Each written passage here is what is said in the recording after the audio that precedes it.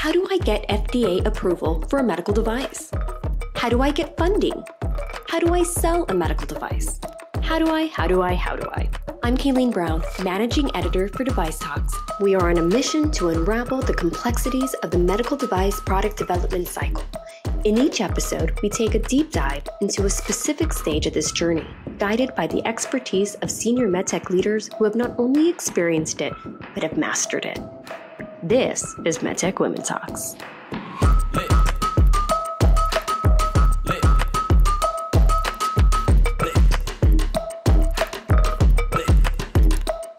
YJO, thank you for joining us on MedtechWOMEN Talks, and I really appreciate you taking some time today to sit with me and help me navigate the medical device product development continuum. So I'm hoping to focus on kind of now the product is done, and I say that in quotes because as I've learned over the filming the previous episodes that it's never actually done, hence the cycle part. But I'm hoping to talk about, okay, we have something in hand, now what? How do we bring that product to market? So that's the goal of our conversation, but before we do that, I'm always interested in how medical technology community members join the community, because it's not really a sexy industry. It's not really something that we hear a lot about. So how did you get your start? I love the question, Kaylee. And first of all, thank you so much for having me. It really is an honor to be here to just talk about my passion and what I love to do. And to your point, coming to the medtech industry, it's interesting because I think now there is so much noise around startups and the ability to be able to invent something and make a difference. And I think especially where DeviceTalks is held right now in Santa Clara, it's in the heart of it all, which is Silicon Valley. So when I started my undergrad, I had a focused in physiology. So back then, it was all sciences, but it was really kind of a pre-med pathway into medical school. And when I finished, I had other interests around business, and I wasn't sure if I wanted to be a doctor. I went through the process. If everyone knows, you do the MCAT, it's grueling. And while I was waiting, I had a friend of mine that was in business school. And I was looking to see what kind of work I could find. And I said, I got this offer from a company. And he said, you know what, that's a great tech company to start for, to learn about business. It was a sales job. So I thought, okay, I'll give it a go. Shortly afterwards, my boss actually says to me, she goes, YJ, I have found my dream job. And I kind of looked at her and said, what's your dream job? She goes, I get to be in the operating room teaching physicians how to use products. And I looked at her and I said, you teach physicians in the operating room? Like, what kind of job is that? So it was working for a med device company. So this one company, which everyone knows, J&J is, the behemoth. It was one of the companies that they had purchased. And so I think I spent 2 years hounding them and going through multiple different interviews, and I finally got hired. And I think that was probably the pinnacle description of my dream job, was combining the opportunity of being in science, working with really incredible people, and just being able to make an impact right there and there in an operating room. So that's how I got started. And I started in sales. There's a lot I want to dig in, but I have to share, we have a connection. So I started in sales as well, and that's absolutely not what I was planning on doing. And the idea of having a direct impact on clinicians, teaching them, educating them about the new technology that's out there and doing it in a responsible way, and then seeing when these devices were in their hands used and the number of patients who were positively affected by that was one of the privileges of the beginning of my career. And I have to echo your sentiments. It felt so much like a dream job, but a dream that I didn't know existed. Agreed. Totally agree with you. I mean, I think and to your point, it's a privilege. And even when I tell people this is what I did and I still do, people are amazed that is a line of work. So it was just an amazing opportunity to start in that space. I think it's really interesting starting in sales too, because you are seeing our industry from a very different perspective, and you're seeing it arguably in a broader perspective because you're looking at every stakeholder and how the kind of the part that you play in there. And from my perspective, it's been about building relationships And now 16 years later, I realize that the most valuable asset that I have and the other members of the community that I speak to, the valuable asset they have is relationships. And Right. it keeps coming up over and over and over again. And in fact, I hate to take over the conversation here, but in fact, over the last 2 days, again, we're at DeviceTalks West, and this isn't about DeviceTalks West, but I have been lucky to lead some panel discussions and sit in on some sessions. And a common sort of theme that I'm finding in each of these sessions is more collaboration. So getting clinicians with FDA, with the OEMs all together to really talk about the devices earlier for better health outcomes. So I feel like, again, going back to what you're saying, it's such a privilege. I feel very, very privileged. And the landscape has really evolved in a decade and a half. And I see it as less siloed and more community focused, which is really exciting. It's a big evolution, and I think for the longest time, probably biotech, and I did get a chance to spend some time in big pharma with biologics, and how that operates in pharma is very different than medtech. And I think the reason why when I did go to the big pharma space for several years, you really learn a lot of interesting processes, the methodology, all the elements that are of a biologics category. But there's only one industry where you actually get to see a direct impact when you make a change on a product, right? So I know we're talking about, product development and how you position that in a commercial setting, but you can make iterations and impact to a device that will directly impact a patient immediately versus a molecule development. So there certainly is a need for both. It just meets different needs and a different process to get there. Very well said. I think this is a perfect bridge to the broader conversation. So I want to talk about your role. So if you could help take us 40,000 feet in the air, how would you describe your role in the larger medical device product cycle or development cycle? So good question, Kaylee. My official title is global marketing. So just thematically, what that entails is I have upstream marketing, which works on product development.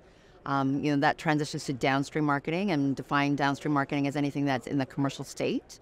So I have, therapy awareness, disease awareness, which is more direct to consumer or direct to patient marketing. I have a referral categories of physicians, and then are the actual intended user of the devices. And that is typically what I think most people would go as, working with our sales organization, working with a field clinical specialist, and providing the tools for them to talk about our devices in an approved format. So that would be the scope of what I do, and kind of in a nutshell, what marketing I would say it consists of.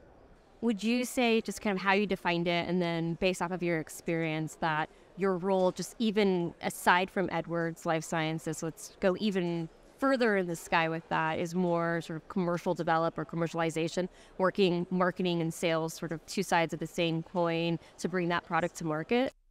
Yeah, so if I look at your question about sales and marketing, I would say that is a critical partnership for the commercial state. So how do we take a product and make sure that we either, grow the category, bring awareness to physicians that use it, bring awareness to patients to give them options of choices.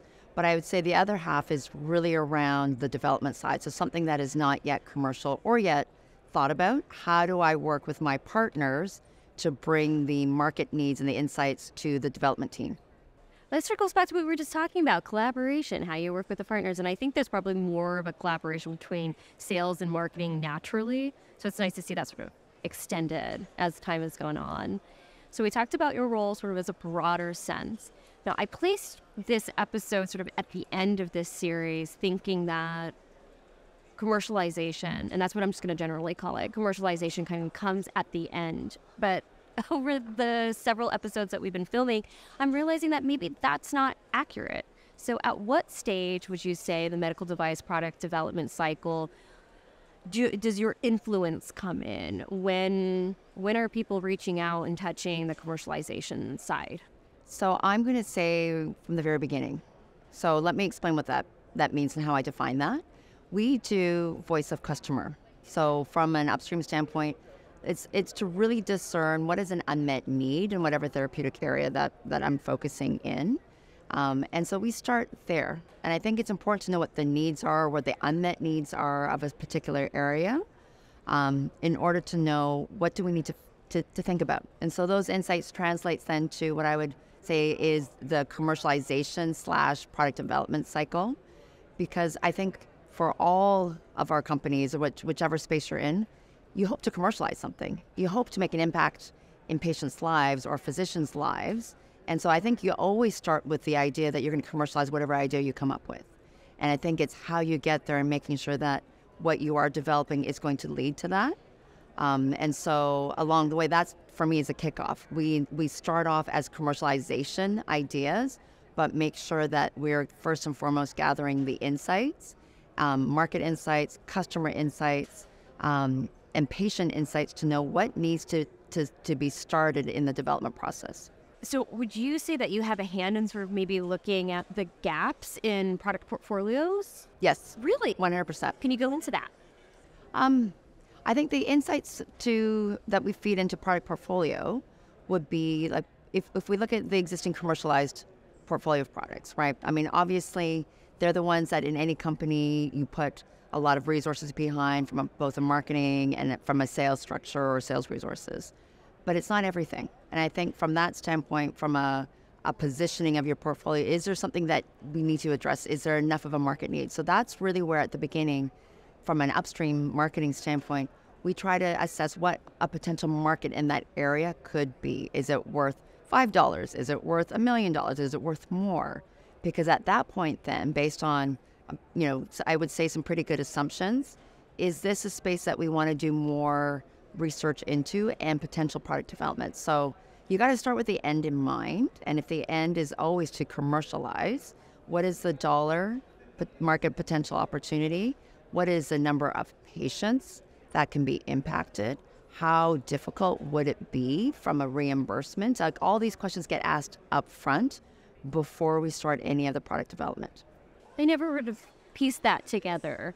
So it's very, very helpful to understand that there's a lot of influence from the stakeholders who have to find a way to get that product to market. Right. Because if you can't sell it, what are you doing? Right. And there's nothing worse than when you hear about a product shelved, this amazing like intellectual property and what it could be gone forever because it wasn't able to make its way to the market. Either the market wasn't ready or something else happened. So, really looking at it early on, I feel like can course correct. You have more time to course correct. Right. Makes a lot of sense. So we talked about kind of stages. We talked a lot about collaboration on a broader sense, but specifically in the role, who do you collaborate with? Is it R&D? Is it clinical affairs, regulatory, engineers? Who do you collaborate with and when? It's a very good question. I will say from my experience, it's all of them. But let me explain a little bit of what that entails. So, from a product development team, I think to be successful, you need to have the right folks in the room. So definitely upstream marketing that bring the market and voice of customer insights, regulatory to understand how you're going to get something approved, whichever target market you're going to, clinical affairs because you need to generate the data to prove feasibility or efficacy and or outcomes that are going to be important for the clinical community, but obviously for the reimbursement community for payers. For obviously R&D. R&D left to their own devices, I love because they'll come up with something. They'll create any widget, but does it have a home? To your earlier comment, and that's really important to have. And so those are the key elements that I would say from a partnership. So we have marketing, we have regulatory, we have clinical affairs or clinical development, which is I think earlier on in the stage that we're looking at, and R&D. And from a process standpoint, we always try to have a project scope. So all the questions or other comments I mentioned earlier around market, reimbursement, who is the intended therapeutic space or the patient population, what do we think that would look like? All of that's in scope before we kick off so that because as with anything, with projects that kick off, they have a tendency to move. And if you don't know where I would say your North Star is or different phase gates to know when is the decision going to be made to decide, do we move forward or not? Do we put more resources into this? Resources meaning more people, more money to keep the next phase of development going, need to be built in and all agreed to up front. Because there's a great quote by Yogi Berra is, if you don't know where you're going, how do you know that you're being successful? So it's to map that part out. And so I think that's an important part of the product development process, and all the different functions play a key part to establish that. So it makes me think milestones, markers, as you say, like having this North Star. Would you say that your role has any influence in sort of the go, no-go decision-making as you move forward? I play a part along with my other counterparts. I think the biggest part that I, as a marketing voice in that process, is making sure the voice of customer is very clearly top of mind. Because a lot of times I think, and I've seen this happen, where we have devices where we just emotionally fall in love with, right? And then you get into a little bit of groupthink because you think it's really, really, really cool. But if you don't have something to compare it to, or you don't go back to, what did the market say? What did the customers say? Is this still in line with what we thought it was going to treat? If we don't have that to go back to and have like a logical process, you end up going down a road because you love it so much, because you do spend a lot of time, you do spend a lot of effort into it, and people love their projects. I mean, we all do. That's why we work on them. But we need to have a check and balance point and say, okay, at this milestone, do we see X, Y, and Z? Did we say that we were going to get to, feasibility by this stage? Do we have, a clinical development plan and an early feasibility plan to test, in the clinic? Is it all benchtop testing? All of these things factor in to go, okay, are we ready? Do we feel good about where we're at? And then let's move forward. And my upstream team, that role is a very good voice of making sure that the market voice, the voice of the customer, is top of mind in these conversations. From what you're saying, I'm inferring that there's some sort of coming together of all of these roles to have these hard conversations. Do you do that, and is it a regular conversation kind of every step of the way? Yes. Oh, to answer your question, yes. That's very encouraging. Yeah. From what I'm learning right now, it feels like that might be one of the most essential parts of the medical device product development cycle, is those checks and balances, and having those conversations. Everybody has a seat at the table, and having those, I know you love this, but it's not working because of this. Those are really hard conversations to have. So you have them, and they're regular, I assume? We have regular, I would say, phase gate. Those are probably the more formal milestones to say, okay, these are the things that are required to review in a phase gate review. But as far as a working process, the core team, I think they meet on a regular cadence. And they should. A lot of it is just more like updates, because everyone is very focused in their function. But I think it's important to just come together and see if there's any new learnings, especially depending on what stage and the speed with which innovation occurs at different companies. It can happen much quicker than you think. And so it's also an early time, an appropriate time to talk about things that may not be going well, because that's an important thing to learn, to go, okay, do we adjust? What does it mean? Is it really a meaningful impact for us, or is it just a roadblock that we go through? And those conversations need to happen, because I think each function has a different lens with which they look at the data. And so from a core team, I think best practices from a process is that there's a steering committee. And I think these are the ultimate decision makers of those functions that go, okay, now that we know all this information, we have a recommendation from the steering, the core team. What does the steering committee determine in the end that we want to move forward with or not? So then what's the difference between a steering committee, which now I understand really kind of what that means, and phase gate? So a phase gate is in the project scope. It's kind of like the contract. You go, okay, these are the things we're going to accomplish. At this phase gate, number one, is there feasibility that this product will actually work? So what does that look like? What are the metrics? How are we going to define that? Another phase gate may be, okay, are we ready to go into clinic? Are we ready to test this on subjects? And who are those subjects, right? Where are those subjects? And so we make sure that there's a safety and appropriate, I think, efficacy of product built into these phase gates, so that we are appropriately moving along the process. And if things don't work, we know what we go back to. So it's not like, at early feasibility, there was a problem. We saw it in, the second phase. So let's figure out what that looks like. Do we need to do different bench testing? Does there need to be something adjusted in the device, whatever that may be? and then we go back to review like feasibility on that point. But there's a natural way to step forward, and if we have to stop at whatever phase, we can go backwards and be very intentional as what we're looking for. So it's the more formal process of what you've been talking about, following that North Star. But we talked a lot about collaboration. I think the sister to collaboration is the feedback loop. Right. So how essential is the feedback loop? And when you are given feedback from clinicians, from your internal team, like how is that integrated? Really good question. So it's incumbent upon my upstream team when we do product development to get feedback from our intended customers. So we typically pick with good physician partners. Obviously, most of the devices that we create are for physicians, and it's done in a different ways. So some of it, depending on the stage of development, we'll have a hands-on session.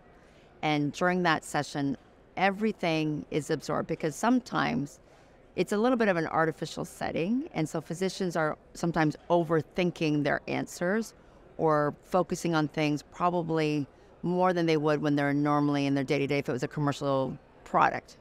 And so we look at how do their hands move? Is it very difficult? Where do their eyes go? Where are we seeing fatigue? What are they struggling with on the device? Because obviously most medtech devices are done with physicians' hands, whatever the specialty area is. And that's a really critical part. Are they losing control? They're getting more control. What are they not saying? That is a big part of the feedback. And so, we have a team that discerns all of that data and information, and we report that out to the cross-functional team. So we make sure that information is shared and questions and observations from each of the functions are represented. So while my team does lead voice of customer and feedback in a I think bench testing or any of that, we do have medical affairs and clinical development observing because they will be looking for potentially different things than what my team is. And I think that's the epitome of collaboration, is making sure that in that type of environment and setting that all your colleagues are there with you, all with the same objective, but have a very different lens or a different eye that they're looking to get that feedback. A real diversity of perspective. Right. That's lovely. So how do you identify a unique selling point? So you had talked at the very beginning, like finding the price point, making sure that there's space for that in the market. Right. How do you find the unique selling point? So features and benefits are always what people, or I'd say companies, not people, but companies go to. And so in my opinion, certain companies just focus on that. And I think the early phase or early stage of medtech when I started was very much a feature benefit type of selling. I think as we've evolved now, it's probably more around behavioral insights of your intended user. So an example is, how do physicians decide what product they're going to use? It's not always in the feature benefit. It may be the emotional payoff that rewards the physician. So for example, certain physicians are much more about control than others. So is that really what you're talking about? Does your device lend itself to more control? Why is that so important to that physician? Well, that control makes them feel like I can get my cases done in a predictable fashion. It allows me to be able to manage the time, in whatever is an operating room or a cath lab or wherever they're doing the procedure. And so the selling point may be what the benefit payout is for that intended user. Not necessarily that this is 3 millimeters or, that's a part of it, but that's not the selling feature. And so that's what I think is the most important part about commercialization, is getting the insights to what makes people pick products that they do. Why do they pick, device X versus device Y? And it's not always the features and benefits, because if it was just the logical approach, everyone would be using, I'm going to say, Apple. I mean, some people are obviously Android. But to me, if it was all logical and it was really easy and everything laid out, people would all just use Apple products, but they don't. There's a reason why, because there's an emotional behavioral connection to why people use products. So there's so much more psychology than I expected, because it's reading a room, reading a clinician, reading the space. Do you find another pivot question? Yeah, of course. Questions on questions on questions. And I do wish our time was 5 hours instead of the short time that we have together. I have so many questions for you. So there's more psychology than I expected. Do you find in your role that you have some team members, and maybe not specifically with Edwards Lifesciences, but kind of in your experience, have a psychology background or some sort of behavioral health background to kind of help with understanding the unique selling points and that strategy? So, interesting question, Kaylee. I think as I've been in the industry now for over 25 years, I have seen the approach to marketing change. So now a lot of the, I would say, vendors and or partners that we work with have a very strong psychology department and or market research personnel that have a deep knowledge in the psychology space. And so we do have psychologists that do market research that we partner with because they're going to glean different insights and different, I think, emotional connections on why they do certain things than what a typical, market research and or behind the glass scenario would look like. So I think that's probably the sophistication now of marketing teams and marketing agencies. And I think those that figure that out well are going to have an edge in how they commercialize products. One of the other common themes from this series that I've been hearing is sort of, it takes a village to build a medical device. My last episode said it takes a village, but also takes an entire country to build a medical device. So now you're adding in this entirely different background that I never would have considered 10 years ago, 15 years ago. So Right. I never thought there would be this psychology crossover. So I feel like it's getting even, our community is expanding. And I think we said diversity of perspective. It's diversity of backgrounds and education as well that's coming into our space to try to bring devices to market. That's absolutely fascinating. Mm-hmm. I mean, this might be a good way to sort of pivot. We were talking about how the community is expanding. Let's talk about, so we went from village to country, maybe it's the globe now as we're expanding. So when we do talk about global markets, how do you adjust your strategy for the different global markets, and not just for that specific, community in that market, but the regulations behind the different countries and kind of from a global scale? So how do you shift that strategy? Yeah, that's a really salient topic right now. I think in light of the fact that around the world, regulatory bodies are, I would say, reassessing their role and their requirements. So, for example, in Europe, it used to be, because the CE mark was a little bit easier to obtain, Europeans had access to medical technology well in advance of the United States. I mean, that's really where a lot of startups really gained a lot of traction and ability to be able to get market insights very early on. Was CE mark was easy to achieve. Now, for a variety of different reasons, and everyone's well aware that the breast implant fiasco and impact caused, appropriately so, more stringent regulatory requirements. I think it would be suffice to say that maybe it's gone too far to the other end of the guardrail now because, in Europe at least, the MDR, which is the regulatory guidelines now, are making it almost impossible to have existing products that have been in the market for decades stay on market, which, the intent was to come with, making sure that there was rigor behind products that get approved. But now the flip side of that is they made it so difficult that there are patients that are not going to be able to have access to technologies because it's so restrictive. So I see the regulatory bodies and different panels now having to figure out how to adjust to get the right amount of clinical data, which is required, and the need to be able to approve regulatory approvals in a timely fashion. But to your question about how do you look at from a global stage and where do you decide where products go, I think it depends primarily on reimbursement. So we know that most markets around the world are socialized, so the government pays for healthcare. There's a couple of markets, the United States being one of them, and Australia has a private pay market where the consumer or the patient decides what they want and where they go. In the end, I think if you do your product scoping and project scoping up front, it will help set the stage for how much is the market going to bear for your device. And there is a lot of, I think, focus on breakthrough technology approvals. Lots of markets have it. I just saw something today that the UK is going to be creating a much more, I think, friendly regulatory environment to bring, breakthrough technologies to, the folks that are governed by the UK regulatory ruling. And so it's how much are they willing to pay for that? And that's really the fine line, because if a country or a government or insurance or a patient can't afford to pay for it, it could be the best device. It just won't get used. And I think that's really the fine balance to determine which markets do I go globally to, which markets are willing to pay for that, and is that disease state a big need in that culture? Because most diseases are universal across the world. There are others that are more prevalent, obviously, as you know, in China and or more developed markets. And so I think it's that thoughtfulness has to come up front when we think about design.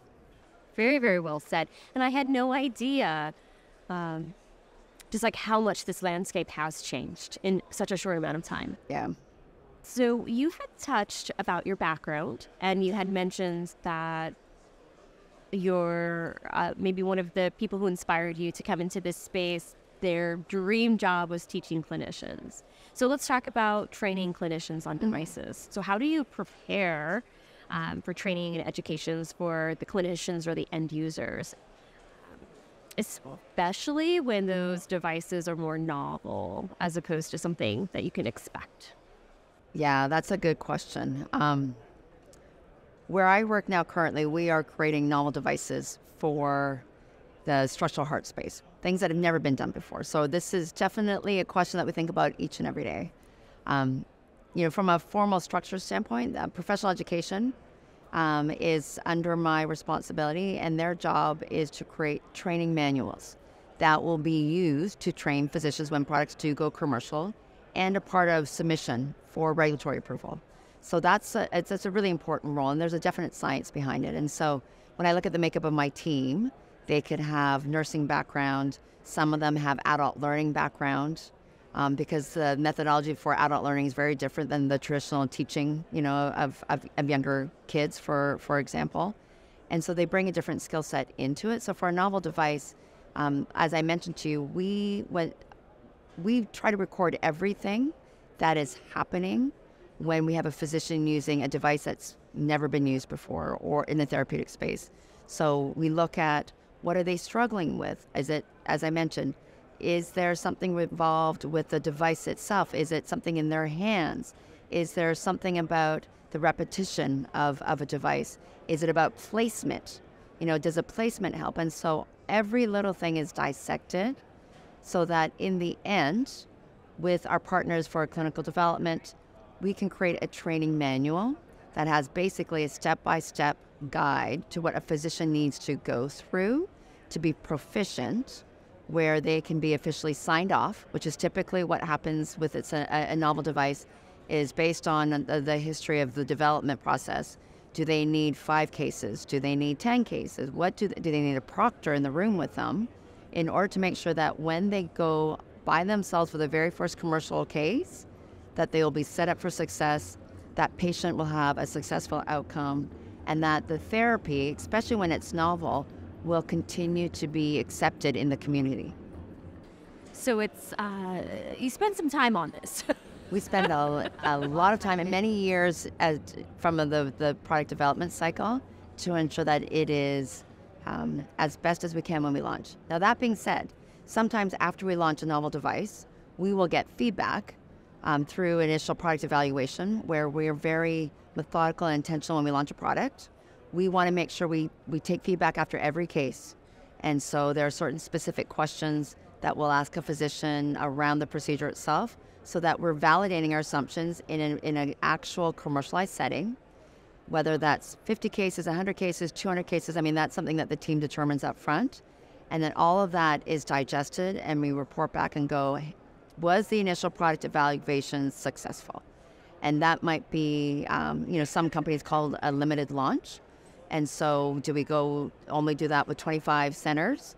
And once that gets all signed off, again, the steering committee then meets together and go, do we feel comfortable with where things are at? This time we include our sales organization, because they've been a critical part, because the product is now commercialized in a very initial limited use in limited centers.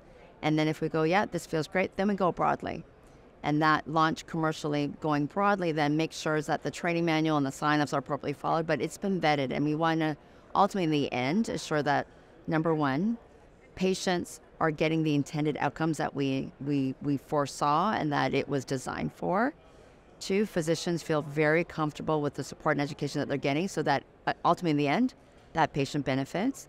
And thirdly, that we can have broad rollout so that more patients and more physicians can have access to the technology. So it sounds like boots on the ground are sort of the final phase of that feedback loop. It makes a lot of sense, and I'm sure like I think we had said kind of in the beginning, having this diversity perspective in the very, very beginning would help course correct along the way. So then having this checks and balances at the end does that sort of final course correction for the best health outcomes possible. Absolutely. And other outcomes beyond health, actually, to that point. Yeah, absolutely. You said that really well. So I would not, if I had filmed this a year ago, I would not ask you about AI and machine learning. Right. But now that generative AI is everywhere and it's really democratized AI, how has that today really changed your roles and responsibilities and how you see it and how you see it in the future? And I'm going to do a comma, however, the future could be a month from now with how quickly this is progressing, or 5 years from now. So however you want to interpret future. So my caveat is I am not very familiar with AI, just to be super upfront with you. We have limited use. I think in our organization, the value that I do see with AI, though, is when you have really large data sets, it is a great tool to help discern and kind of do whatever level of cuts that you want for the data. I think that's probably where, personally, I see the most value, whether it's claims data, big giant testing data to see a difference between, one cutoff point versus another, clinical trial data. I see it more of a filter of data to look through than anything at this stage. Where my head is going is that will AI be able to help, streamline and speed up the process that right now is very heavily dependent on, people's brains and people's insights? For sure. I think it's a matter of where and how, though, because with the novel device, I think there isn't data created, and AI needs actual data constantly being fed in to learn and to be able to discern. And when you're in a novel space or a novel therapeutic area, it's somewhat limited. But I think in more established areas and or more established device manufacturing, it is a perfect tool to be able to take all the inputs and learnings from before to offer, slight changes. I see it as from a manufacturability of new devices. I think if you have AI assessing the different test methods and the outputs, it may be able to say, for device manufacturability, you need to have this machine, this not, or at this level or this size, that will then benefit from a global supply chain, consistency of manufacturing, and reducing costs of the devices that you create. So I think there's avenues there, but I personally don't speak very intelligently on AI in the product development cycle, because I think at least for my experience, for me personally, I've had very limited use in what my team currently does. I mean, that's a very thoughtful and responsible way, I think, to think about AI. Instead of just jumping in, thinking about how you'd use it responsibly. That's so important and something that we need to be talking about right now, which is one of the reasons why I asked the question now. It may not be something that's in your day-to-day, but it's here. And how can we start having those conversations, to our point, at the beginning so we can course correct along the way? So circling all the way back, do you have any sort of advice or last thoughts for our audience about the medical device product development cycle, considerations or resources? I will say it is by far the most exciting career that I've had. And I talked about, I'm going to call it my sabbatical in biotech. I think that if you are looking for impact on patients, you're looking for working with incredible different colleagues like engineers, people that have arts backgrounds, education backgrounds, nursing backgrounds, clinicians. I think you just get this incredible wealth of opportunity to work with people that are different and unique from you with a common goal. To be able to see immediate impact is something that I think in medtech you're able to be a part of. And there's so many unmet needs, quite frankly, that I think there is a plethora of opportunity for people to seek and make a difference in. I mean, it's an industry that I feel very passionate about and would encourage anyone to look into. Well, thank you, YJO, Edwards Lifesciences, for joining us and sharing your insights and helping clarify this muddy water for me. I really appreciate your time, and I've thoroughly enjoyed our conversation.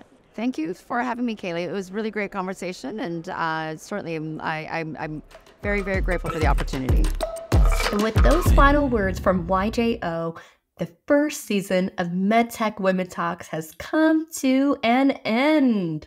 I am so beyond touched when I reflect on the support from the industry around this series. We've had more than 10,000 plays of the first 6 episodes. This is before the episode you're listening to has even aired. So thank you for listening. I can't believe that the series is over. And I can tell you with full and complete certainty that it may be the end, but the end in this case is really just the beginning. We are going to continue on with this series with even more episodes. We're departing away from the season structure so that we can produce content as close to on demand as possible. But before I go into the details of what's to come, I want to reflect on what we just experienced. So thank you to our incredible guests. Kirsten Carroll of Can Do Health, Dr. Catherine Rieger of Intuitive, Dr. Vivian Golphin of Intuitive Ventures, Nicole Osmer of Health and Commerce, Christina Hawley of May Health, Rebecca Whitney of Zimby, and of course you just heard the incomparable YJO of Edwards Lifesciences. Each of those incredible female medtech leaders have helped me personally better understand the medical device product development cycle from each of their individual perspectives. And I hope that they have helped you understand it as well. A huge thanks to our partner in this series, MedtechWOMEN. Thank you for believing in this idea when Tom and myself came to you and said we wanted to have a series that helped educate our industry, help bring our community together, and also help highlight the incredible female leaders that we have in this space. And thank you to our sponsors, Confluent Medical Technologies, Catalyze Healthcare, Aptix, and Cretix Medical. The 4 of you allowed us to take this idea, this passion project of mine personally, and bring it out into the world. I encourage all of our audience to learn more about these sponsors. Again, we could not have done it without them. So to learn more about Confluent Medical Technologies, please go to confluentmedical.com. Catalyze Healthcare is at catalyzehealthcare.com, and that's spelled CATALYZE, healthcare.com. Aptix, they just went through a rebrand, and it's so interesting and fascinating. You can find them at aptyx.com. And lastly, we have Cretix Medical. Again, all 4 of these sponsors are the reason that we were able to go from, in our own way, ideation to market. What's next, you ask? Well, the sky is the limit. So we are absolutely going to continue developing this content. However, we are going to do it in a slightly different way. We are going to be moving the series under our sister brand, Medical Design and Outsourcing. It makes a lot of sense to take a publication that talks about developing medical devices and bring the series that talks about how to develop medical devices under that umbrella. So stay tuned. Please continue to visit DeviceTalks.com to get access to season 1 of MedtechWOMEN Talks and to listen to more episodes that are coming with a slightly different rebrand and a slightly different name, but the same incredible caliber guests and the same partner, MedtechWOMEN. Huge, mega, extreme thank you once again to all of the audience, our guests, MedtechWOMEN, and our sponsors for making season 1 happen. And I will reconnect with my beautiful, amazing Device Talks audience come June with a newly rebranded series. So stay tuned for more incredible content. Thank you, thank you, thank you.